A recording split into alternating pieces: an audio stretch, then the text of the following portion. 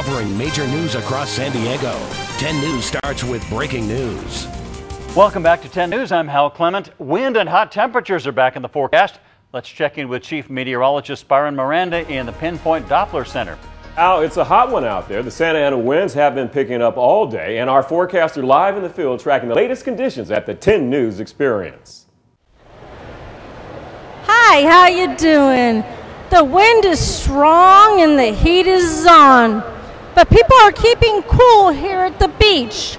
It looks like this is a place to be this weekend. As we look at the wind forecasts, you can see the arrows are growing. That means more hot and windy conditions. The forecast shows temps staying above 90. Back to you in the cool studio. Thanks, and great job out there. Remember, you can check your weather conditions in your own neighborhood by going to 10news.com and clicking on the Pinpoint Interactive button. We'll be right back.